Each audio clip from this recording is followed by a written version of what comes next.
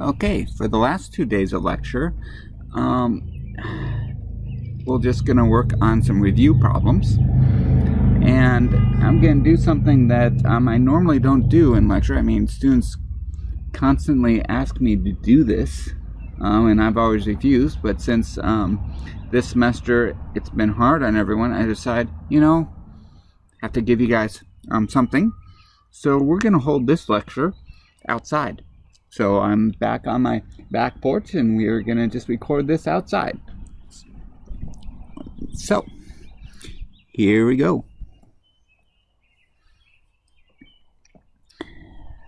So the first problem is asking you to write its formula, circle the stereocenters, and determine whether they are RS. Also asking for you to draw 2 different chair conformations and circle the most stable chair. A lot to do on this. So first thing to do, let's figure out its formula. There are 1, 2, 3, 4, 5, 6, 7, 8, 9, 10, 11. 11 carbons. Hydrogens are 3, 4, 5, 6, 7, 8, 9, 10, 11, 12, 13, 14, 15, 16, 17, 18, 19, 20, 21. 1 nitrogen and an oxygen. So C11, H21, and O. Now, if we take a look at this, what we need to do is also, we can double check this by using the double bond equivalent formula, where we take the number of carbons times 2 plus 2 minus the number of hydrogens and plus the number of nitrogens, and divide that by 2. So 22 plus 2 is 24. 24 minus 21 is 3. 3 plus 1 is 4. 4 divided by 2 is 2. So we have 2 double bond equivalents, and we take a look. There's 1 ring, 1 pi bond, 2 checks out, so our formula is correct. Then we have to circle the chiral centers. We have 1 there and 1 there. And then to figure out RNS, we figure out the priorities, and that's essentially based off of atomic number. We have, on this one, all 3 carbons are tied, so we go to the next carbon over. This one's attached to a nitrogen. This one, well, this one's attached to a carbon attached to nitrogen. This is attached to a carbon attached to a carbon. This one's attached to a carbon attached to a carbon. So we can really see this by sight, that this is going to be the highest priority, next, and next. The hydrogen will be the lowest priority. 1, 2, 3. That is a clockwise. And our hydrogen's going up at us. So hydrogen straight up. And the hand that matches that, the clockwise with the thumb straight up, is the left hand. So it's an S chiral center. And then we can do the same thing with this nitrogen. This chiral center here, that nitrogen has the highest priority. Then here, then here. Hydrogen has the least. 1, 2, 3. That is going counterclockwise. And the only way to get that is if our thumb is going straight down with an S. So both chiral centers are S and S. Draw 2 different chair conformations. Now, when I mean to draw 2 different chair conformations, I want you to draw 1 chair conformation tilted one direction, and the other chair conformation tilted the opposite direction, like so. And then I'm going to number, well, just to make it a little bit more challenging, I'm going to start numbering this right here as 1, 2, and 3. And so I went from the second one from the right. So the second one from the right is 1, 2, 3. This propyl group is a dash. That means it's going downwards. The downwards position is equatorial. and we look at it, that carbon, carbon 1, is on the left-hand side of the ring. So therefore, the equatorial is going to be going towards the left and slightly down.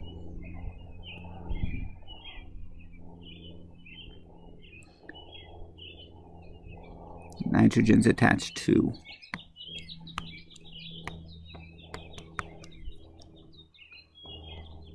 this carbon, carbon 3.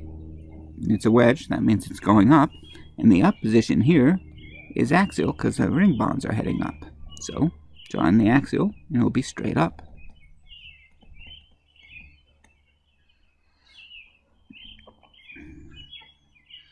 And we go back over 1 here. The ring bonds are heading downwards, so the axial position is down. So that purple group is going to be straight down. So the axial will be there.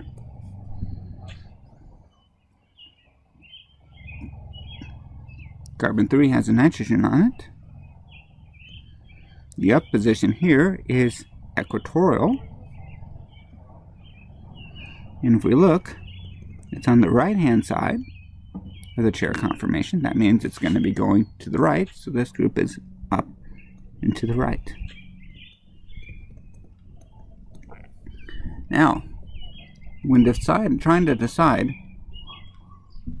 we have, in each case, we have one group axial, one group equatorial.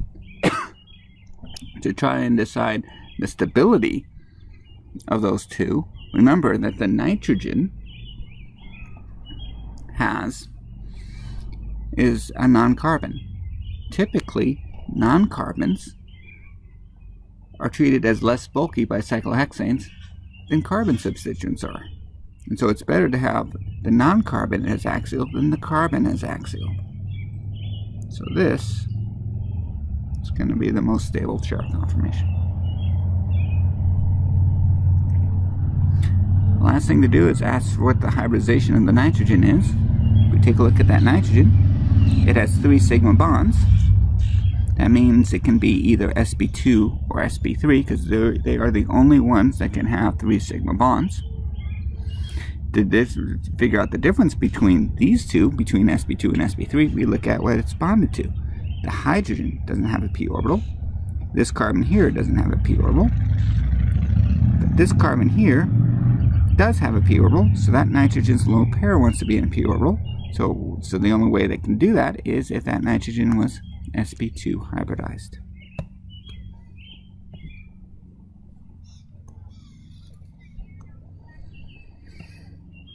So that's A.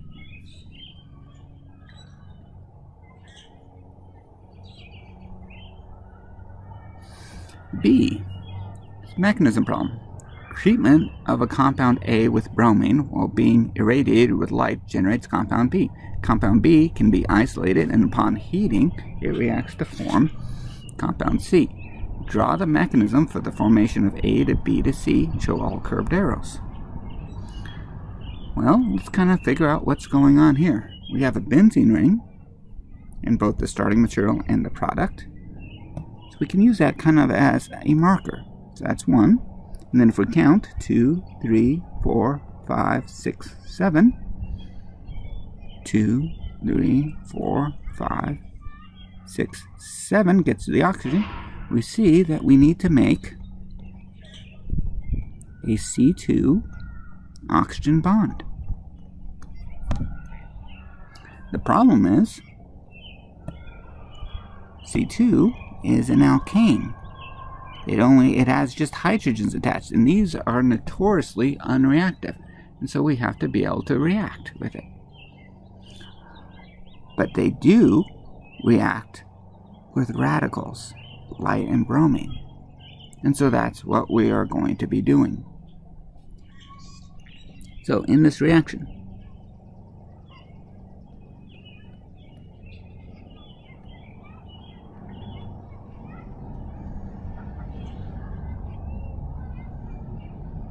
and I'm going to number these just to make sure I do this right.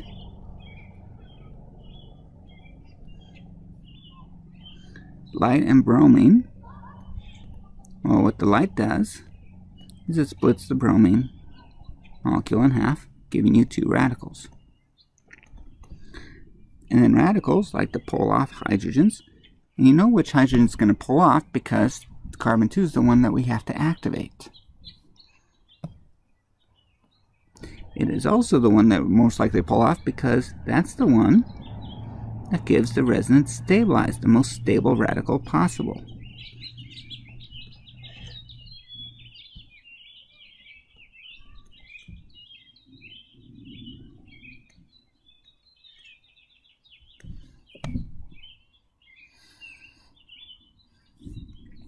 And then this radical here reacts with another molecule of bromine.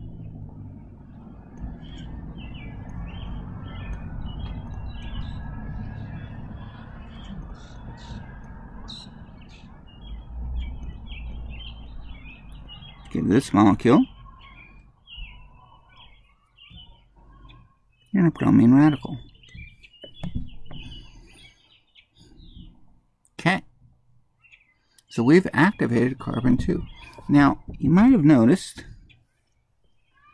that I used bromine,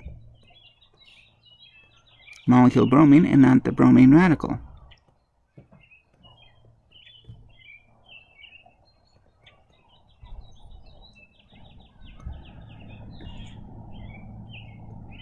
Both get you to the same product. However, this step right here is a termination step. It's using two radicals coming together to make the bond. That is an incredibly rare event and doesn't happen very often. And so that's not the main source of product. And so as a result, that's not the mechanism we need. We should show the above one, which is a propagation step.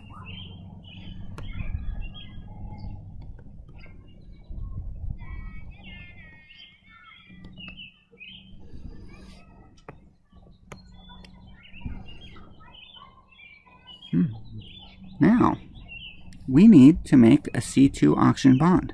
We have OH, and we have a bromine. Well, bromine's a good leaving group. A neutral oxygen, on the other hand, is not a good nucleophile, but it can be a nucleophile for SN1. This being secondary, you can do SN1, SN2, E1, and E2. But it also can be resonance stabilized. That really suggests it can be SN1. Also because the oxygen, the neutral oxygen, is present to be as a nucleophile. So we're looking at an SN1 reaction here. In an SN1 reaction, the bromide leaves.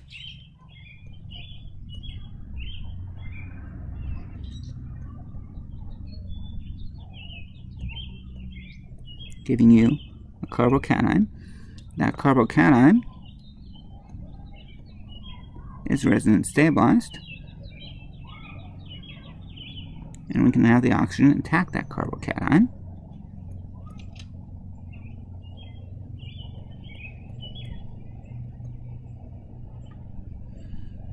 When we do so, we get a 6-membered ring, and then deprotonation can occur.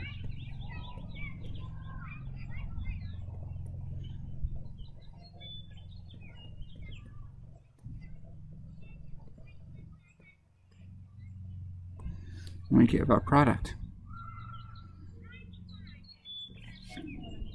Now, you can have bromide take this off. You can have another molecule of your alcohol take it off. Any of them can take that hydrogen off. What you don't want to do is you don't want to do this.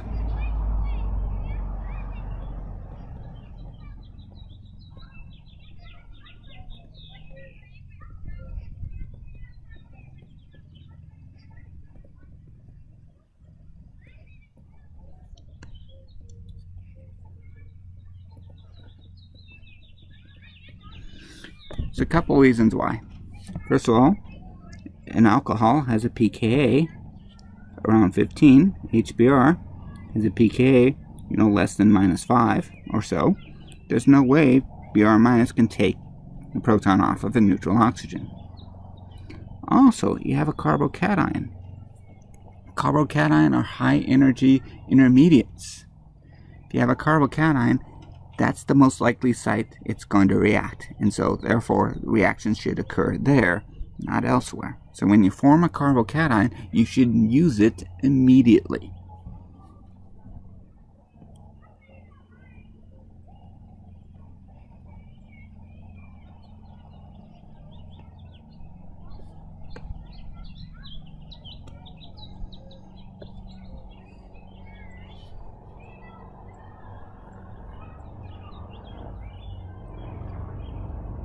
Oh, still have to identify what compound B is.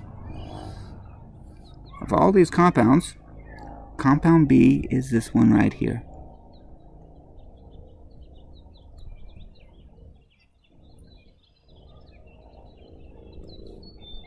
It's not the carbocation, it's not this protonated one, because protonated oxygens and that carbocation are not compounds that can be isolated. They're not stable molecules. The radical isn't a stable molecule, but this compound B is a stable molecule. All molecules have a complete octet, and it's not particularly super acidic.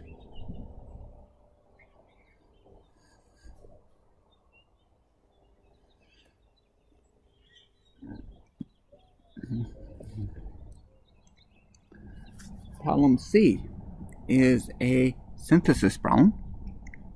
Well, you need to make this molecule, and all the carbons in this molecule must ultimately come from acetylene, bromobenzene, benzyl bromide, iodomethane, ethanol, or diiodomethane.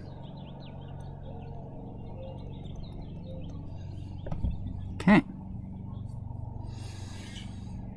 So,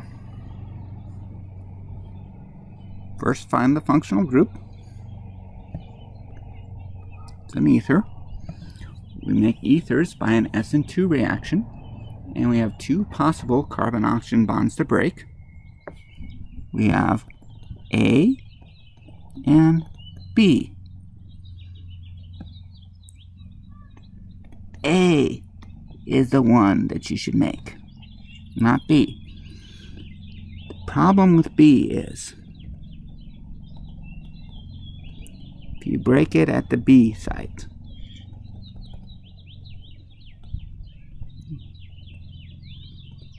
you get this. This is a strong base, so it can do E2, and it's a good nuclear alkyl and do SN2. Secondary carbons can do SN1, SN2, E1, and E2. You can do all of them, and so you can do SN2 and E2, SN2, E2. You're going to get a significant amount of E2, and that's probably going to be your major product. And you're not going to get the ether you want. You'll get some of it, but you'll mainly be getting alkenes. So that is not the way to go. When you're making an ether, you make the bond between the oxygen and the least hindered carbon possible.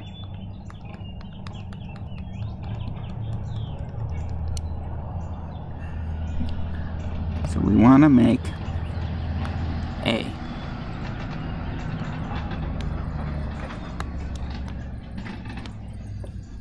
So for A,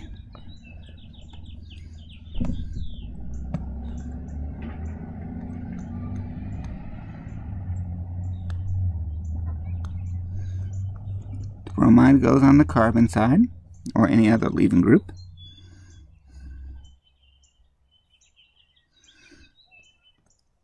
And then the O- goes on the other side.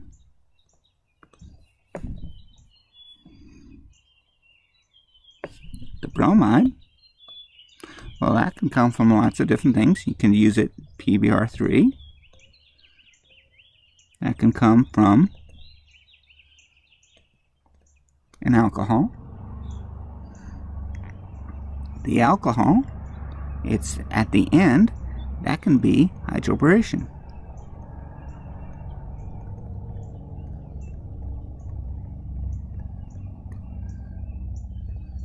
That would react with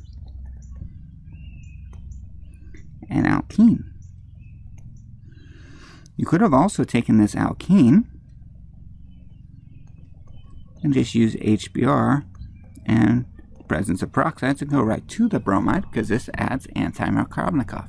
Would add the bromine to the less hindered side. Now this is a terminal alkene.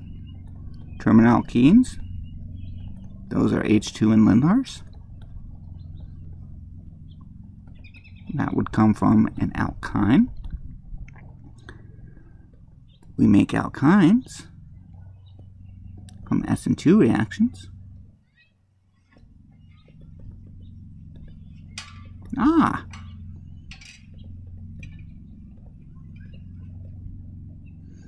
Here we have benzyl bromide. This is one of our starting materials. We don't have to make benzyl bromide.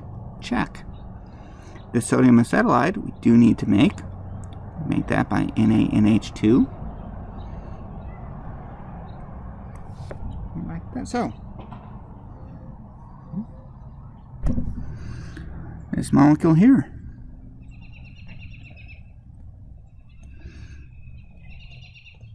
It's racemic because the product is racemic. Alkoxides are made by base, specifically sodium hydride, react with an alcohol.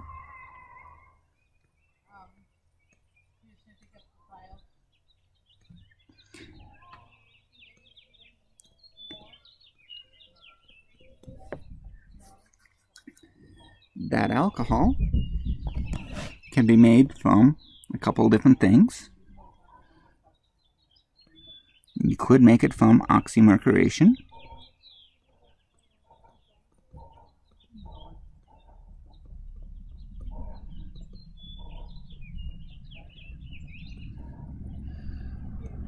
That could come from the more substituted, and the more substituted side of this alkene. And then H2 and Lindlar's brings it back to the, in fact, let's move it over here.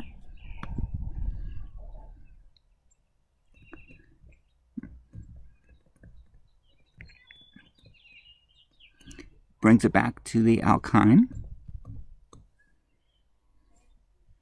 That alkyne, made from this bromide and the sodium acetylide, which we made over here so we don't have to make it again. This bromide, PBr3, and then you have ethanol, which you don't have to make. Now that's a possibility.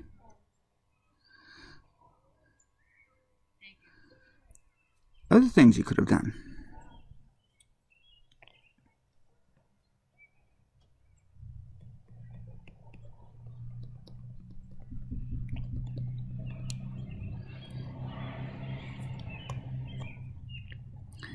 Is that alkene, you could have used this alkene instead. And you could have used hydroboration instead of that. Either one with this alkene here will give you that product.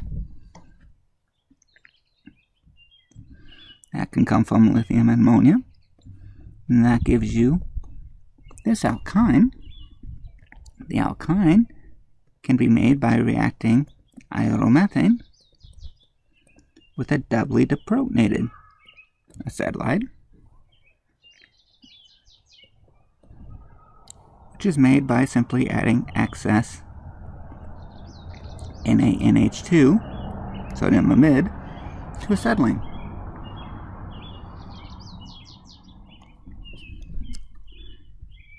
Of course, this alkene didn't have to be trans. It could have been cis. Then this would have just been H2 and Lindlar's. That's a possibility.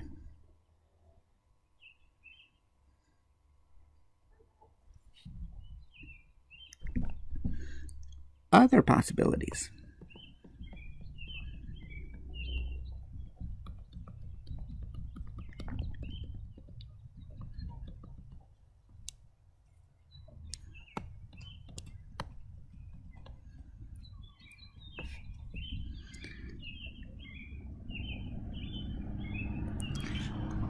is we could have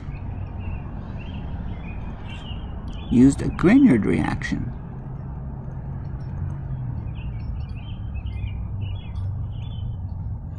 Because this molecule, we could have simply have drawn it like this. In that case,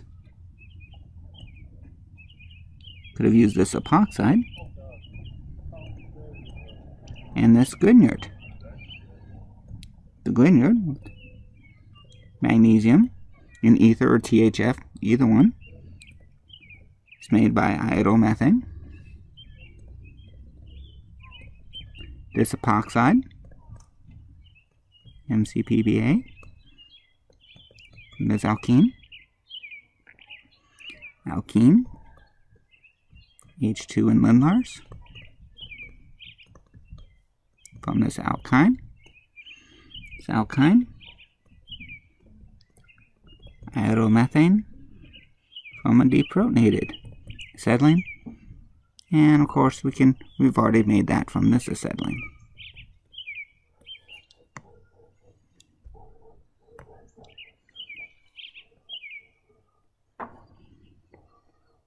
So, huge amount of possibilities. Like this alcohol, could have done the same thing, save some steps.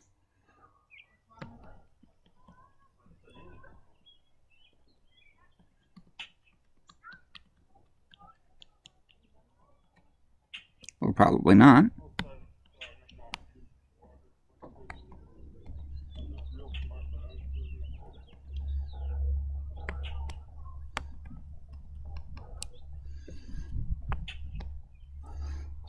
Is we could have also done the same epoxide trick.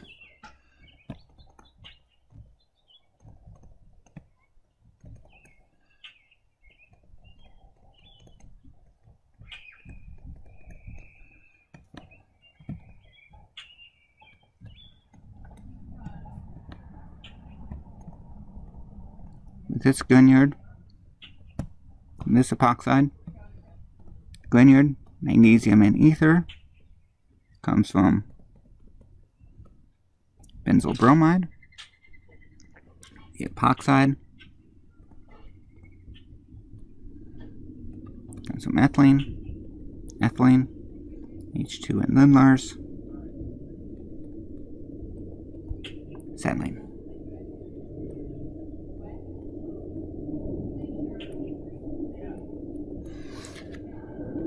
So, lots of possibility. Any one of those is alright. Okay, D. Write the major carbon containing products. So these are E1, E2, SN1, and SN2 reactions. So, in this one right here, we have a good leaving group. It's attached to a secondary carbon. So we can do SN1, SN2, E1, and E2. Strong base, so it can do E2. Good nucleophile, so it can do SN2. So we're looking at an E2 reaction. And if we look, our alpha carbon and beta carbon, this is a small base, so we use the beta carbon that gives the more substituted one. Our alpha carbon and beta carbon are both chiral centers. That means we need to redraw the molecule so the hydrogen and the leaving group are anticoplanar to each other. Means that ethyl group is a dash, methyl group is a wedge. Means that bromine, that way, ethyl group is a dash.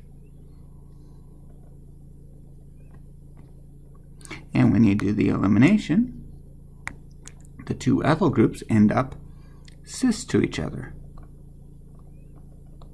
The methyl group ends up trans, like so.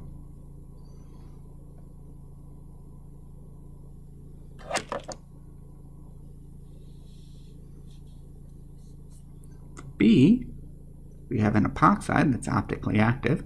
We're adding acid and methanol to this. So epoxides act by E2 reactions.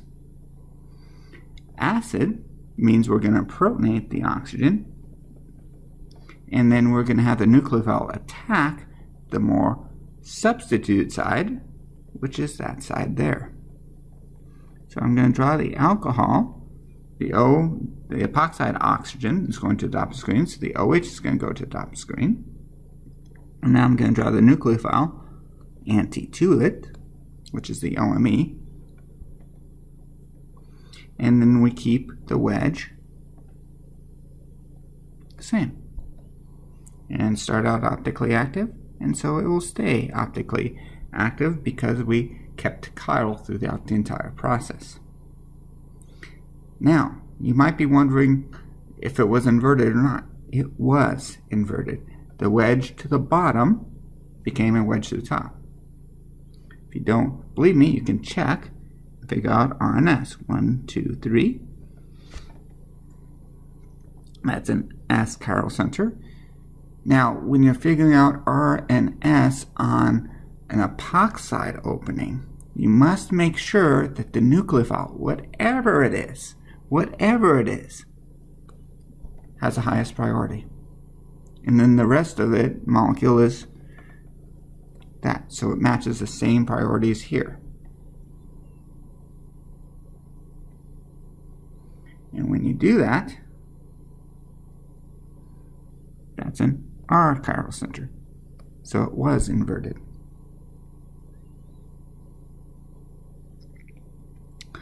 This molecule here, we don't have a good leaving group, but we have a strong acid, so we can protonate that.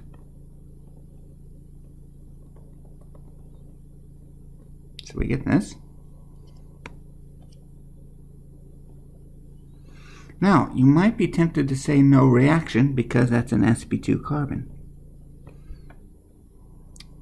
The thing is, whenever you protonate an oxygen, protonate an ether, you're actually forming two leaving groups. Here is the other leaving group, and that's just the methyl. Methyls do SN2 reactions. I- does SN1 and SN2. So we're looking at an SN2 reaction, where the products are iodomethane, and then I'm going to draw in the leaving group, because that's also a major carbon-containing product.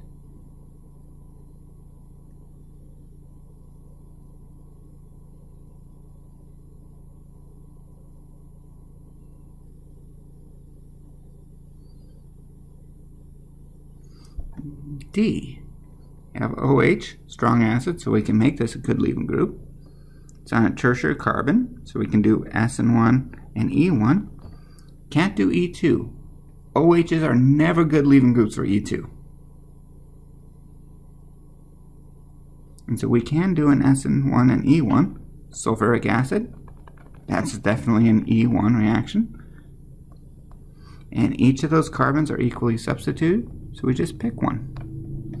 This molecule doesn't have diastereomers, so we don't have to worry about writing on both. If it could have a diastereomer, since it's the E1 reaction, we would have to write them both. For example, if that had a methyl group off of it, we would have had to write that. And if we had another methyl group off of it, we had to write this plus, like so. But since it doesn't have those two methyl groups, then you just have just the one molecule. Okay. This molecule here, KCN. Whenever you see a potassium, get rid of it. Replace it with a negative charge. That's cyanide. We have a primary bromide. So that does SN2. It would do E2 with a bulky base. So, and cyanide likes to do SN2, so we're going to do an SN2 reaction. SN2, SN2. And so we can do so.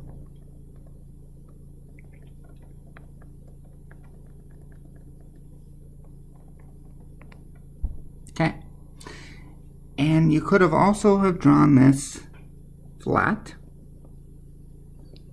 So if you had this molecule right here, and did the SN2 reaction,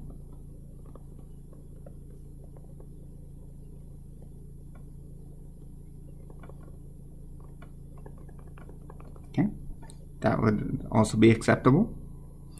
Now, the trap on this problem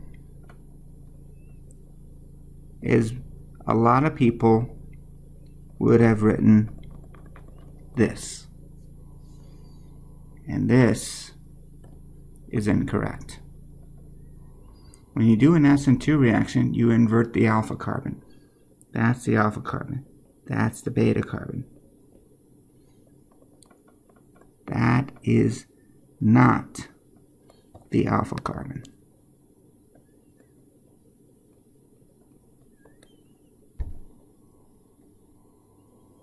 So you have to watch out for that.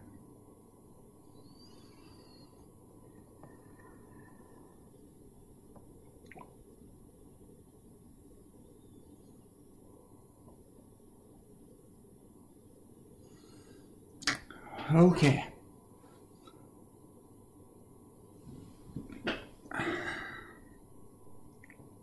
E, our mini synthesis, where we need to go from point A to point B. And sometimes if you don't see a good way of going from point A to point B, then start at point B. So what we're doing here is, from A to here, is removing the OH from one side to the other. We have the same number of carbons on both sides. So, what we need to do is, if we take a look at this, alcohols, we can make alcohols from Grignards and epoxides, but thing is, those add carbons. We don't need to add any carbons to it. We can also make alcohols from alkenes. And this alcohol can come from this alkene or this alkene. And then when we compare the two, we can take this alcohol to the more substituted alkene quite easily via an E1 reaction. And now we need to get the OH on the less substituted side, so that's hydroboration.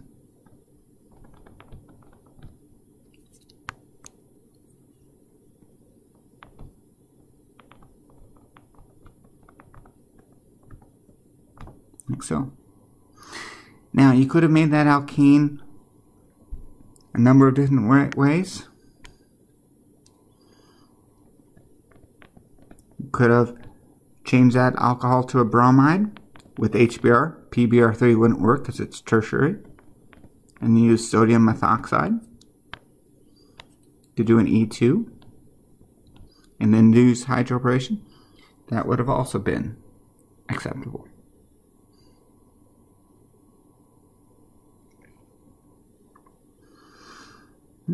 Speaking about changing alcohols into alkenes, here we have that exact situation. Except H2SO4 won't work because that would give us the more substituted alkene. We want the less substituted alkene. So we need to change that OH into a good leaving group. And again, you can't use PBr3 because it's too hindered for that. So we can use HBr. And then to get the less hindered one, we need a bulky base like potassium terbutoxide.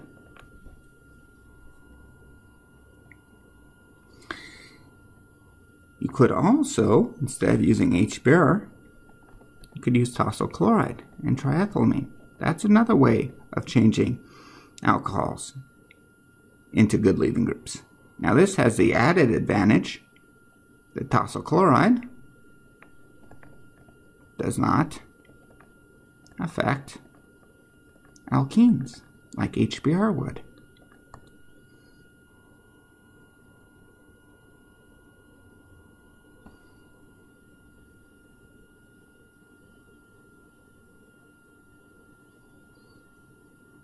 Okay. If we take a look at this molecule, looks pretty complicated. Let's do a quick carbon count. 1, 2, 3, 4, 5, 6. 1, 2, 3, 4, 5, 6. Okay, so we're not adding or losing carbons. And so our first thought of just changing this alkene and just oxidizing with ozonolysis is out, because that would cut off a carbon.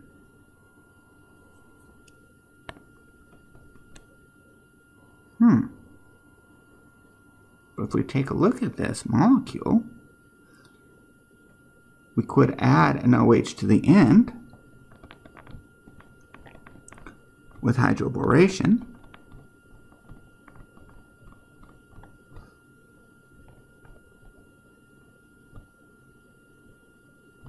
That would give us this. But the problem is selectively changing this alcohol to a carboxylic acid while leaving that one alone, because the two alcohols are identical to each other, so that doesn't quite work. But if you look at this guy right here is symmetric. So what if we just change our numbering?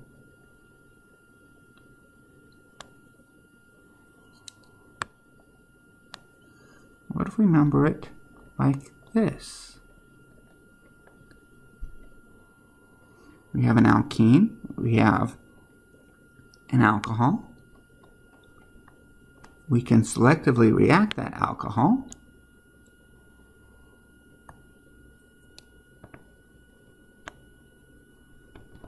And change it into carboxylic acid with a chromic acid, oxidizing it. And then what we would have then is we'd have this molecule right here.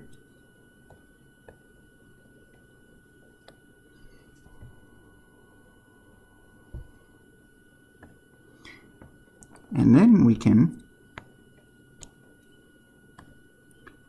change the alkene into an alcohol by using hydroboration.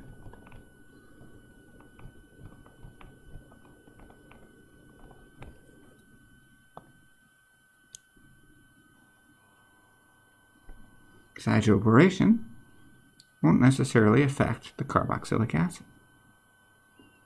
There we go.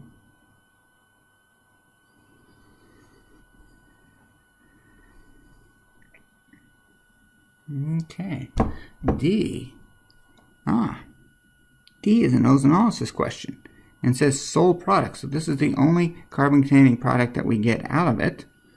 And it has two carbonyls. That means this molecule likely came from a ring.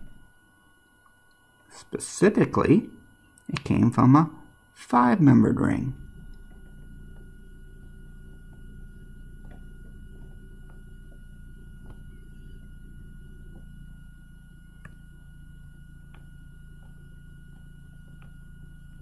Now it's a 5-membered ring because when we label it 1 through 5, that connects the two carbonyls together.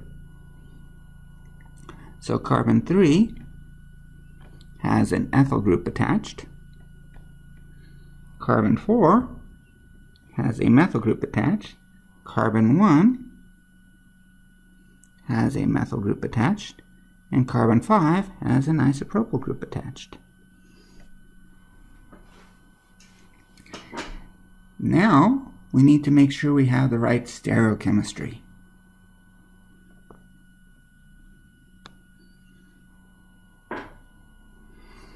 So, figure out RNS. 1, 2, 3. That's an R chiral center. Now, we're figuring out this carbon right here. The ethyl group. Let's get rid of these numbers. The ethyl group on the product has the lowest priority, 3. The carbon with the methyl group has the highest priority, 1. and this carbon is 2. Now, it's important to make sure the same atoms have the same priorities as your target product, because we're just using that to keep track of things in three-dimensional space, because ozonolysis is only going to affect the alkene there. It's not going to affect the chiral centers at all. So you have that, like so. And it's an R. In order to get this to be an R chiral center, 1, 2, 3. Oops, that's 1, 3, 2. 1, 2, 3. Your thumb, with your right hand, has to be going inwards. So your thumb has to be a dash. So therefore, the ethyl group is a wedge, like so.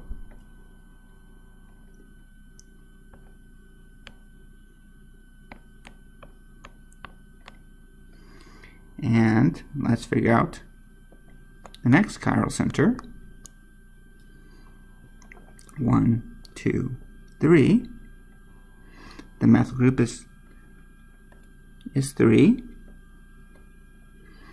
The carbon that becomes a carbonyl is this one right here, so I'm going to label that as 1. And this is carbon 2. And that is an R chiral center.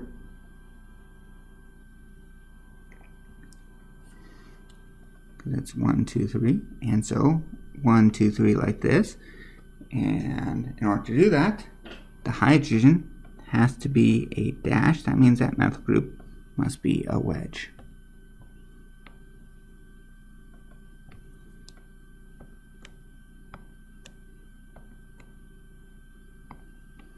And that gives that product.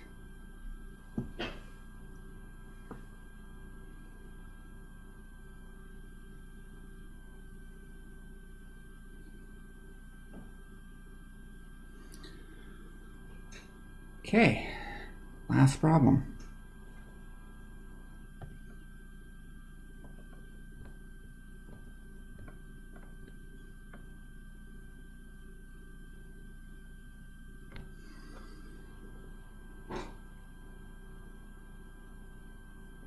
Here we're starting out with an epoxide. And what we're doing is we're getting a diether. So when we take a look at this, we have to figure out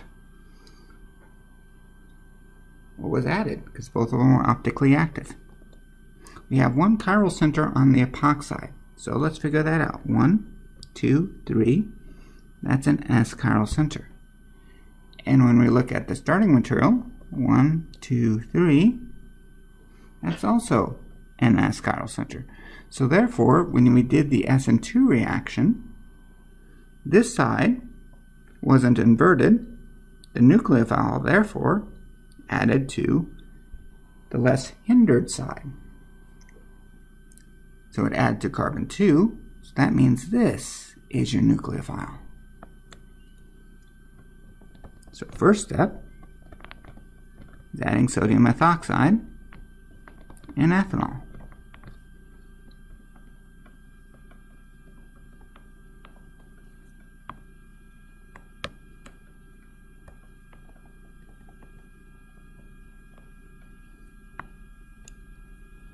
And that gets you to this product here.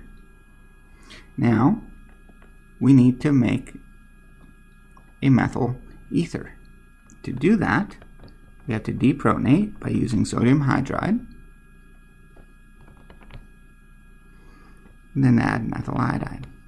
Okay? Now, you might ask why you just can't do this. Sodium methoxide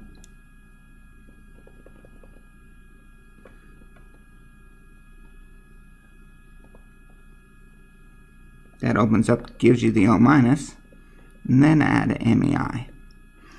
Well, thing is, this is not isolated. This is in mixture with this, and so you would end up with this acting as nucleophile and that acting as a nucleophile. And so that's not a good thing. Here, this molecule here, neutral, it can be isolated. So what we do is we isolate it from all the starting materials, everything that we use, and then expose it to sodium hydride. And as a result, we get this clean nucleophile that can attack iodomethane.